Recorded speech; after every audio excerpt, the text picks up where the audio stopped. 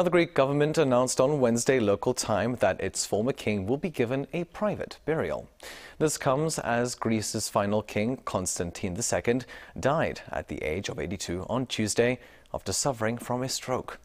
Constantine's 9-year rule from 1964 was marked by a military coup in 1967 and then his exile after he attempted an unsuccessful counter-coup.